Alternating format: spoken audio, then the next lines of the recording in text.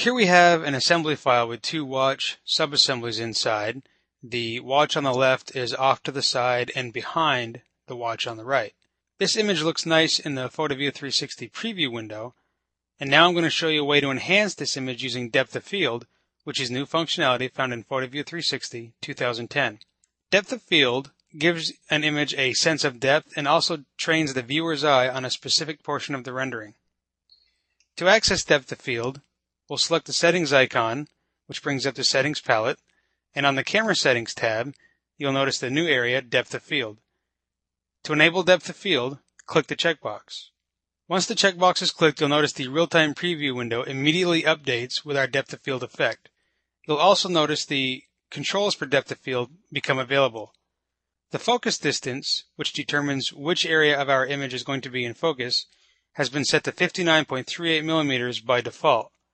As we can see from our real-time preview window, 59.38 millimeters is somewhere on the front face of this watch, making the rear watch out of focus. The second depth of field control is f-stop. F-stop determines how blurry or how out of focus the depth of field effect will be. By default, it is set to 10. A lower number is a more blurry effect. A higher number is a less blurry effect. Let's try adjusting these settings to see the effect on our image. We'd like to change the focus from the front watch to the rear watch in our image, and to do that, we can change the focal distance. We'll input a number of 150.83 millimeters, and notice the in-focus area is now on the rear watch and the out-of-focus area is on the front watch. To adjust the blurriness of the effect, we can change our f-stop setting from 10 to 25. While the front watch is still out of focus, you'll notice the 25 f-stop setting is much less blurry than the 10 f-stop setting.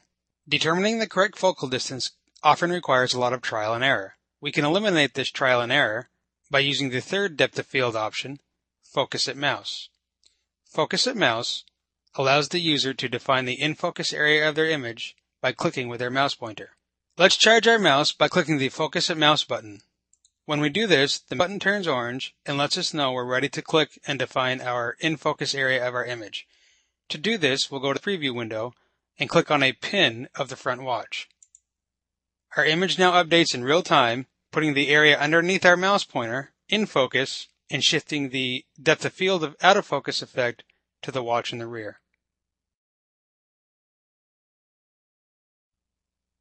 The final setting that'll affect your depth of field effect is the overall image quality setting. If we click the settings icon to open up the settings palette, on the output settings tab in the render area, you'll notice a final render quality setting. If we expand the drop-down, we have 5 options: preview quality, good, better, best, and max. This setting controls the quality of your final rendered image. We'll compare good and best quality settings to show how this affects depth of field.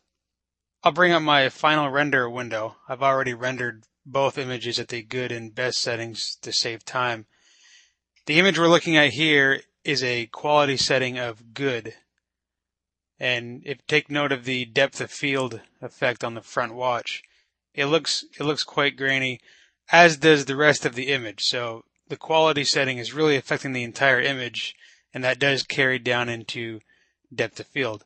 If we switch to the other image, this is a best quality setting, and you'll see that the depth of field is much less grainy, again, as is the rest of the image. It's just a higher quality of image and therefore a higher quality depth of field. So this is the best quality setting.